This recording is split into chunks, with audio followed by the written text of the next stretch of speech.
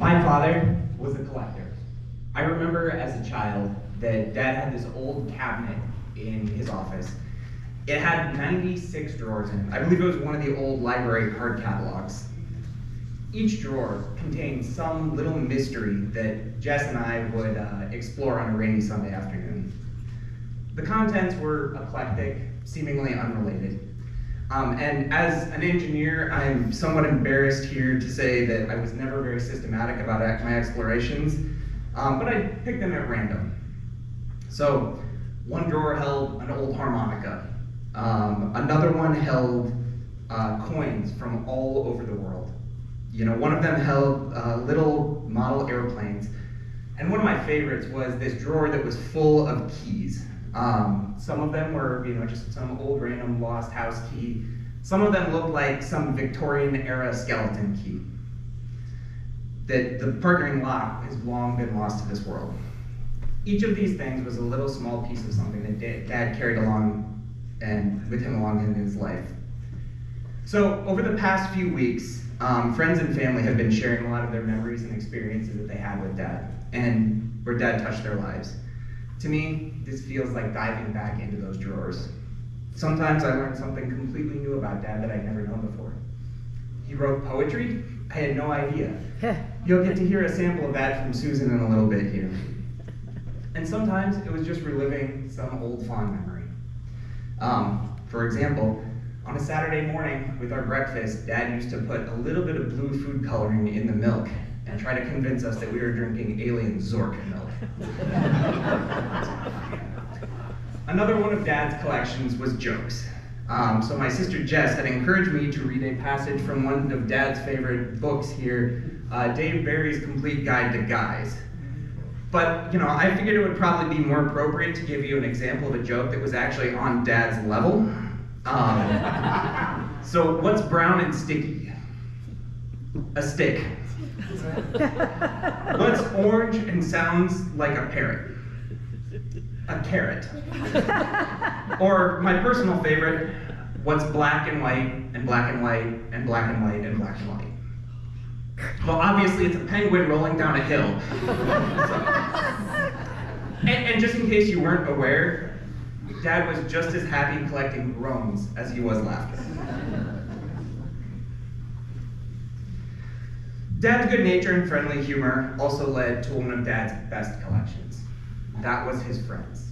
And I'm sure that wherever Dad went, he made friends, and he kept them and carried them along with him throughout his life. And you can see people from all walks of his life here today. And I'm sure many of you are blessed to be considered among those friends. But when we look at all the pieces that touch our lives, we start to see certain aspects that truly define who we are, and threads that are carried along with us. I think Dad had really 4 of those that stood out. Fire service. This was Dad's career and the work and community that made up the bulk of his professional life. It represented his biggest collection, and those of you not in fire protection would not believe how many different types of hose nozzles and sprinkler heads exist. But Dad had at least one of each. Second, amateur radio. This was a hobby that Dad carried with him throughout his life.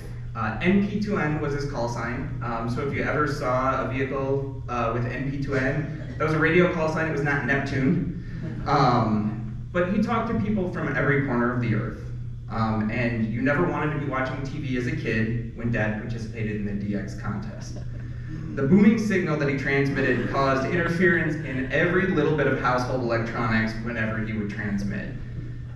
As part of this, he volunteered to give tests to those looking to get their license, including yours truly, KC0IEI. I have good memories of sitting up late with him working one of the contests, him getting excited as I was able to check off a new country off the list for myself. But he already had all of them.